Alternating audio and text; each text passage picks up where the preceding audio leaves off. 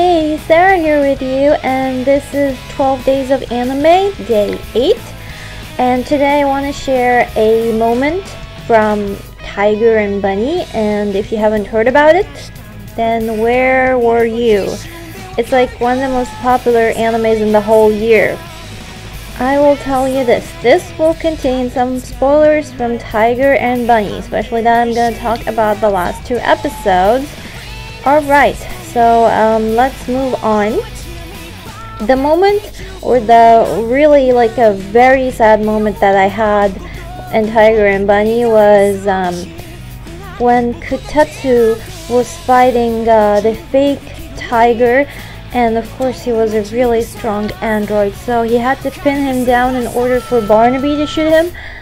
And at that moment where everyone thought like he was dead, and so I was like, no way, this can't be happening. He can't be dead.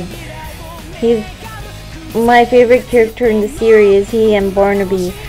They're like my favorite 2 characters, and I don't want one of my favorite characters of Tiger and Bunny to just die like that. Of course, I had to wait a whole week until the episode 25 was released, or the final episode was released, to know that he was still alive. And I was like, he's alive! And he's kicking and doing well, and I was really happy to see that they haven't killed him. I mean, it's Tiger and Bunny. You can't just go off killing one of the characters, like one of the main 2 characters. It's just weird. So it was like a really sad moment in episode 24 and a really happy moment in episode 25.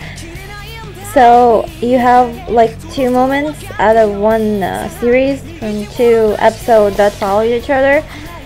But that's it for this video. Tiger and Bunny, seriously awesome. It's one of my all-time favorite animes and one of the best animes in 2011. It's unique in its own style. It's that type of anime that if it was in Japanese, you'll believe it's an anime. If it was in English, you wouldn't believe it's an anime.